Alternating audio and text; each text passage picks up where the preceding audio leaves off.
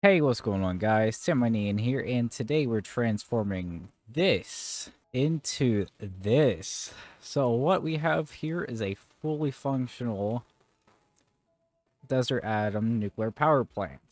So first things first, we're going to show off the uh, the reactor itself. Obviously, we have an RBMK reactor with a whopping total of 5 fuel rods in here and 4 steam channels. Look at that, beautiful. Nothing too fancy. It's got thorium in there. Pretty nice. We have a storage thing here, so you can store any extra fuel rods you might have. And we can jump down here, and here is the water slash steam exchanger things here. Water comes from the cooling tower. The steam goes up that little spout up there, you can see. It goes up there. And I'll be going to show you where that goes in a second. So it goes out from up down there, up here, to the outside of a reactor building here. And then it comes down here. There's going to be a little cover here at some point. Through here. And then it goes to our first steam turbine.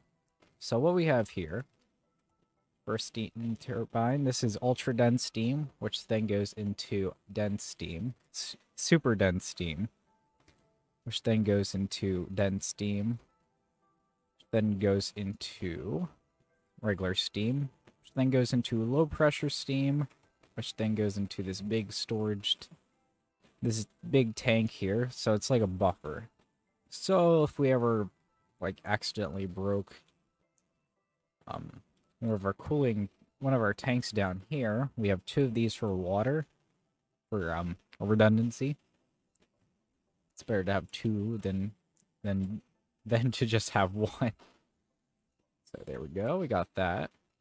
So the water goes into the cooling tower, and then it goes into both the pipes. Well, basically it goes into this, really, because it doesn't go in. Okay. Alright, now we can show off the inside.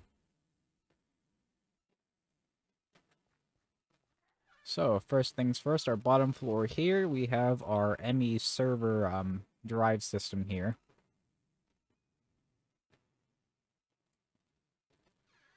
Over here we have our energy acceptor, HE to RF converter, all that fun stuff.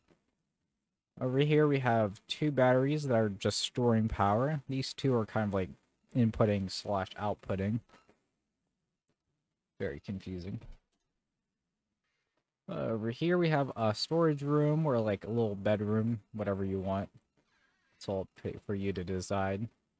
Up here we have our centrifuges, our uranium hexafluoride tanks, a technetium steel barrel, which connects into our gas centrifuges here.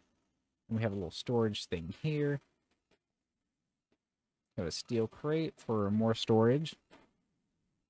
Then we have our RBMK console, so you can monitor your nuclear reactor, see if it's working well.